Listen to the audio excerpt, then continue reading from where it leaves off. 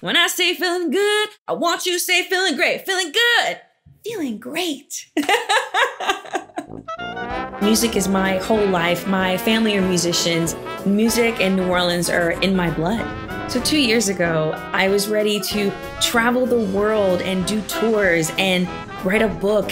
We were expecting our first child. We had the consistency of all of our weekly gigs, our weekly income. I started Movie Brass, which is a fitness company, and there were so many opportunities. I just knew were gonna be my trajectory for the next year or two.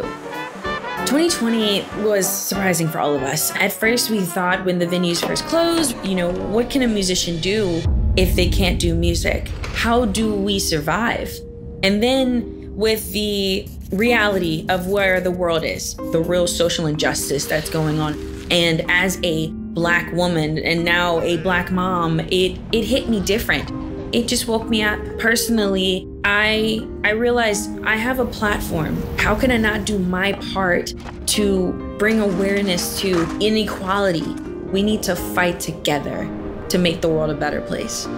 I mean, as a new parent, I constantly was scared of how I was going to survive, financially, mentally, emotionally, with all this chaos that was going on, that I learned how important it was for mental health. I wasn't alone in this sadness. I wasn't alone in this confusion. So Movie Brass, we shifted.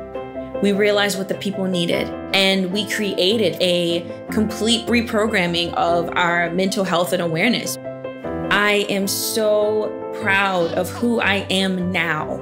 I'm so proud of my voice and how I use it. I don't think I ever thought I could be this strong. I never thought I could be this creative.